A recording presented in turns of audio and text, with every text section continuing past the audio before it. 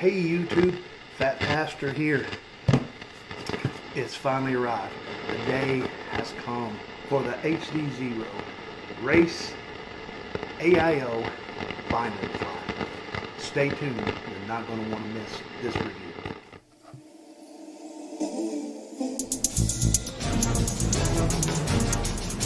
Oh my God, they found me. I don't know how, but they found me. Run for it, Marty!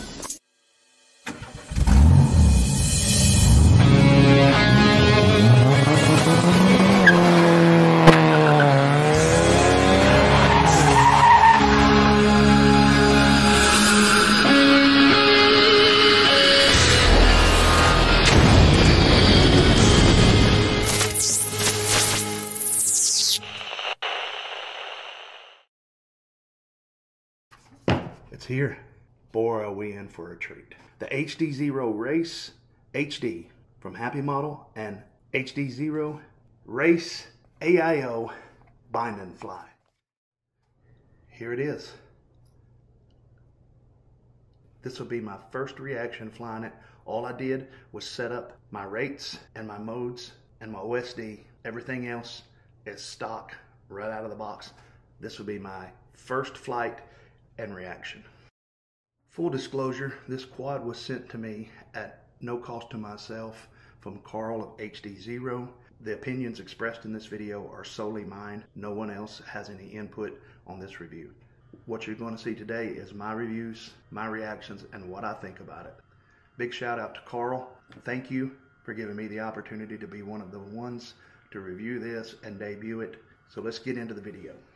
I'm going to be flying the Lava 300 milliamp 1S batteries, and this you are going to see my true first time reaction. All I have done is up to this point is hovered it, changed the rates, and set up my modes and put my OSD on it. So let's see how she flies. One of the things I do like about it is I noticed when I was setting up my rates and everything, the VTX does not turn on when plugged in to USB or Betaflight. My first reaction is the image looks good. It is, the Eco camera is on this. It's not the best HDzero camera. Whoa. Oh, it's fast. Oh, it's hot too. I'm gonna cool it down.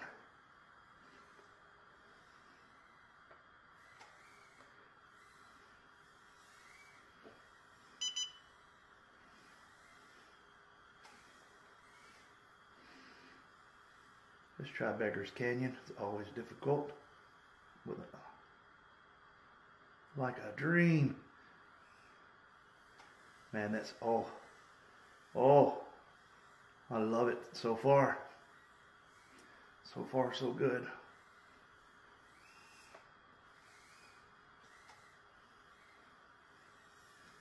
Wow. My goodness. Carl, you guys knocked this one out of the park.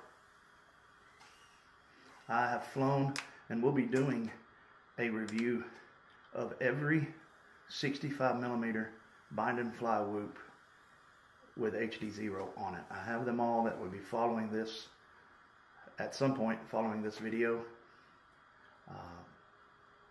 Wow, with no adjustments or anything. I can already tell this is going to be my primary racer. Wow. All I can say, and I would do some outside. I don't know if you guys can see, but I don't know if you see at the window, a little bit of breakup here.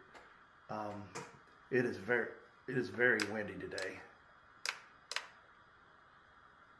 It is very windy today, so let me sync this video before this video on the camera. I didn't do it before I took off. I'm going to come in now.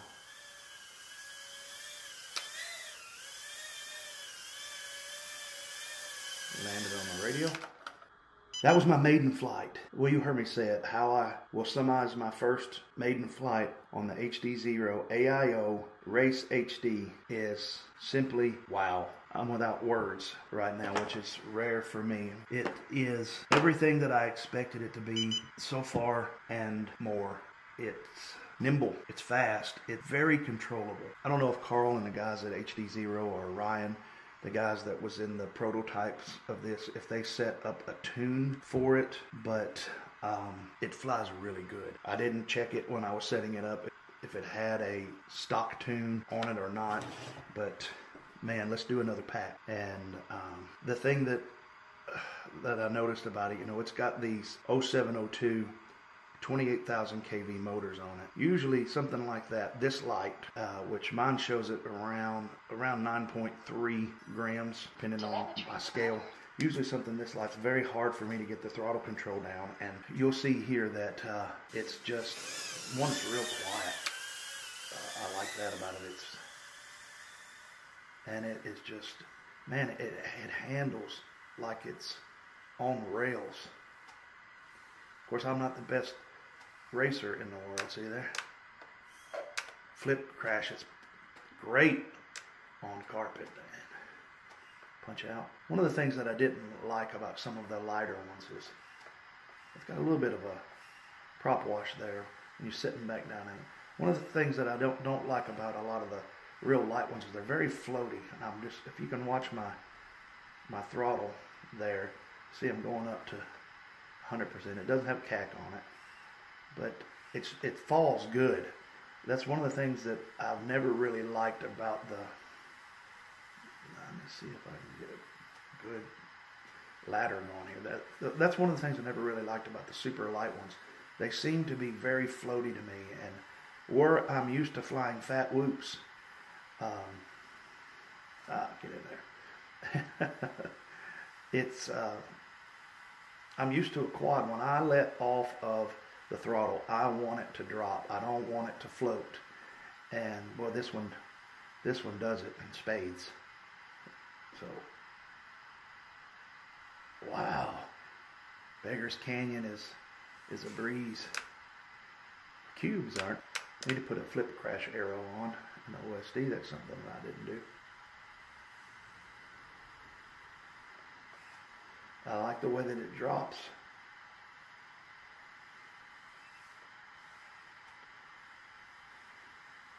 I'm not the best freestyler. Go over to Infinity Loops, and I'm sure Heads has probably got this. And if you want to see this thing freestyle, he is the man for you on that. I will be bringing this to the race with me on Saturday. I'm filming this, my first flight. This is Thursday, just prior to the live stream with 533 and Mondo. So I'm trying to get this shot. I'm trying to get it done, get some footage, it won't be edited, I have nothing edited. This is Thursday. Tomorrow, Friday, I've got, my schedule is almost all the day booked up with work stuff, and I've got the race Saturday. Hopefully this video will be releasing Sunday morning. Right now, the only thing that I wish was different about it, and it's very minor, is I do wish it had the BT 2.0. It's just easier for me to see with my glasses off. I understand that doing that is just going to run the price of the quad up. The information that I've got, the literature that I've got, says that this Whoop bind and fly, which is it's ready to race right out of the box. I believe the AIO is $99. Like I said, I'm not the best race pilot, but one thing that I do know is I do know HDzero 65mm whoops. The regular Mob 6, the OG one, has been my standard go-to racer for, well, ever since it come out. To me, this flies an awful lot like the bind and fly racer that 533 made. Skip and Carter built them and put them out for 533. This reminds me a lot of that, but it's not as floaty. That one was way too floaty. It had way too much camera angle in it for me. Guys, I couldn't have built a better Whoop than this for myself. This is out of the box for me. It's perfect. It's a game changer. This is what this is. The HDzero bind and fly HD race version, which with that you'll find out today there's another version. That's the freestyle version. Got a different camera on it. This is running the Eco camera. The other one has a different camera on it. It's called the Lux camera. Will give you a better image, but I think it weighs a few grams more or tenths of grams more than the Eco camera. HDzero. I've been an HDzero guy, faithful, for a long time now, and now there is no reason, in my opinion, to buy an analog race whoop. Get it. You won't regret it. This is a must-have for any 65mm HD or any 65mm TinyWhoop racer.